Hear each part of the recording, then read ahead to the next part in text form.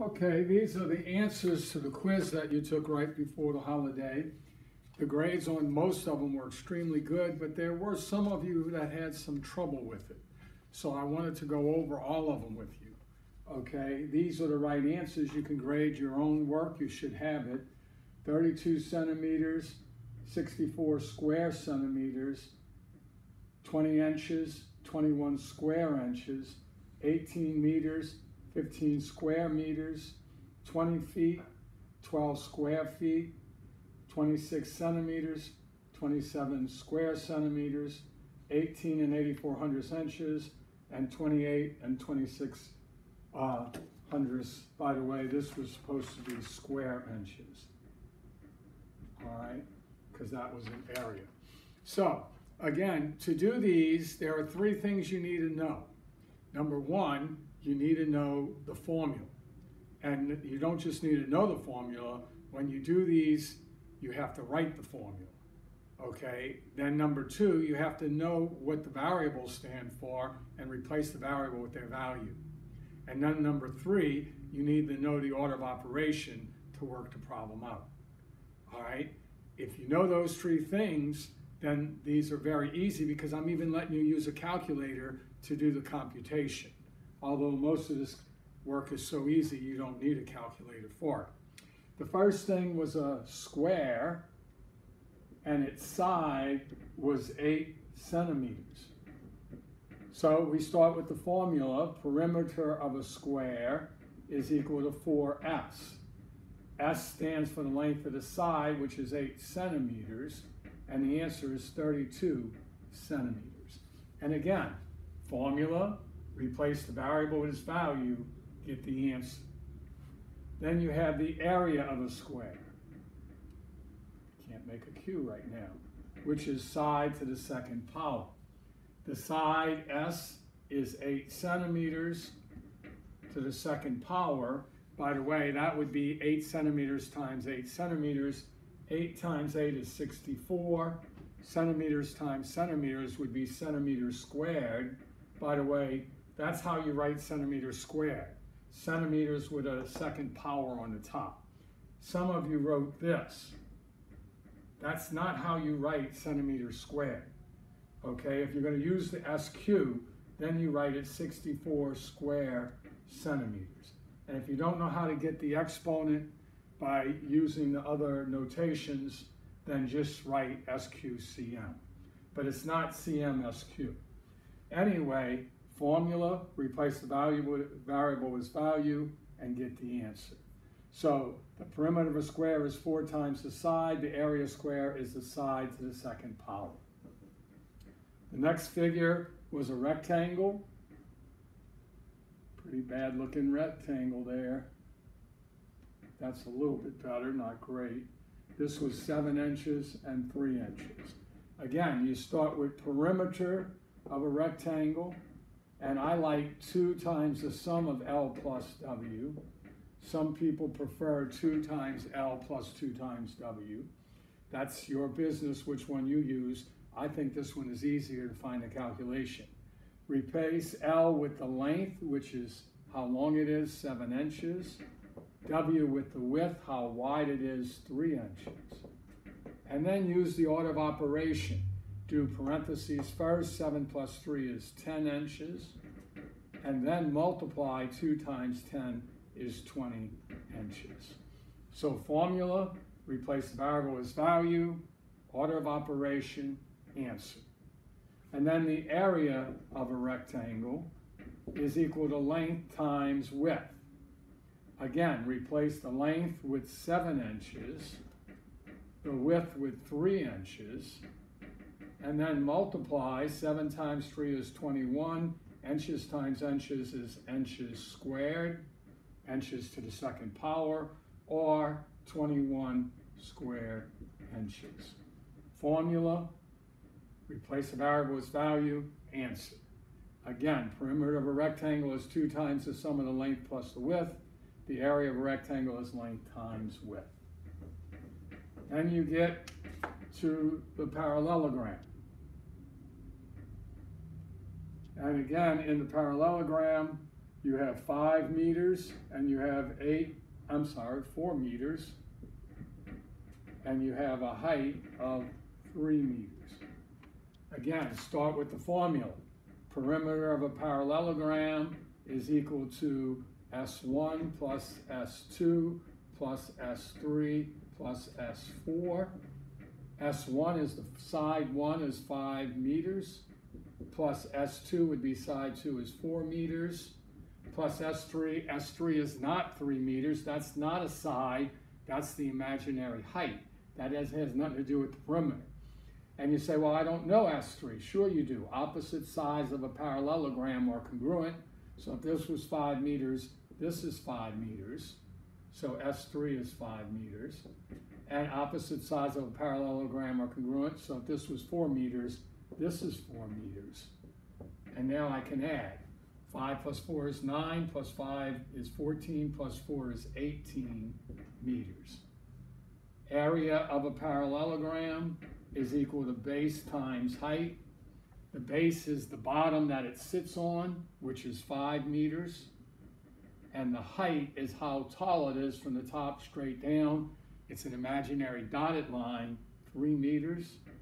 So 5 times 3 is 15. Meters times meters is meters to the second power, or meters squared. Or you can write it 15 square meters. And again, the formula, replace the variable with its value, work it out.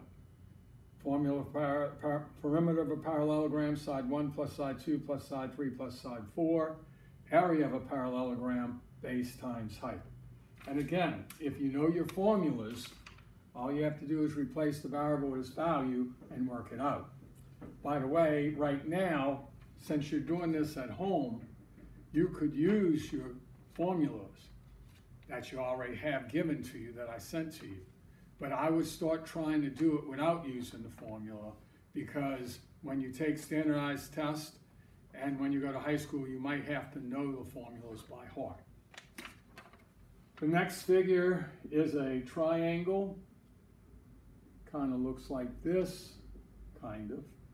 Okay, and this was 9 feet, this was 5 feet, and this was 6 feet. And you had the imaginary height, which was 4 feet.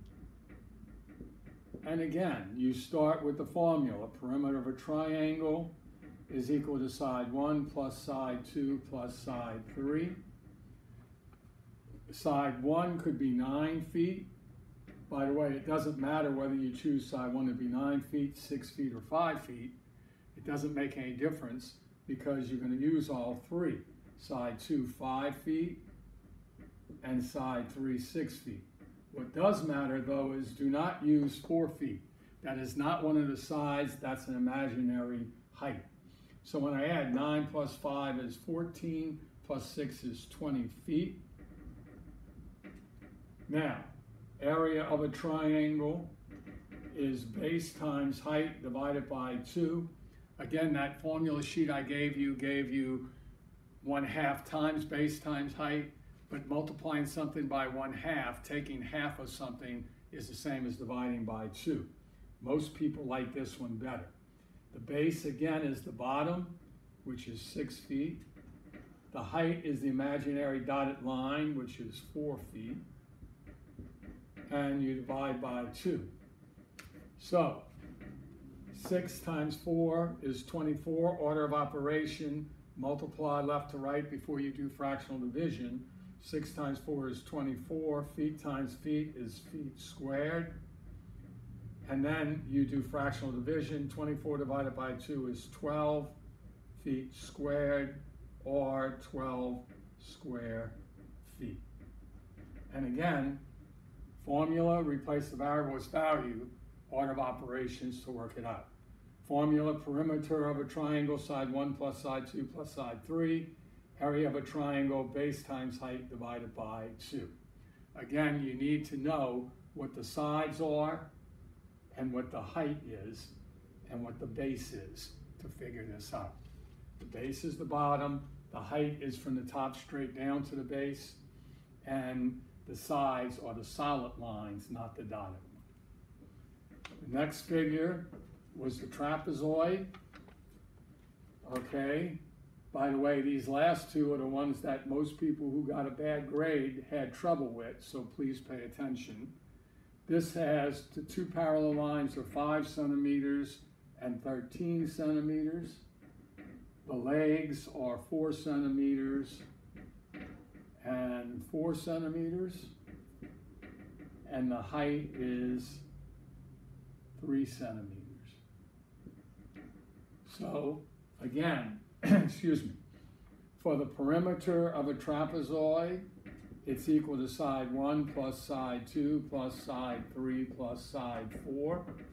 The sides are 5 centimeters plus 4 centimeters plus 13 centimeters plus 4 centimeters. And the one you don't want to use is the imaginary dotted line, that's the height. This is not part of the trapezoid, it's the height and it's imaginary, that's why it's dotted. So anyway, 5 plus 4 is 9, 9 plus 13 is 22, 22 plus 4 is 26 centimeters.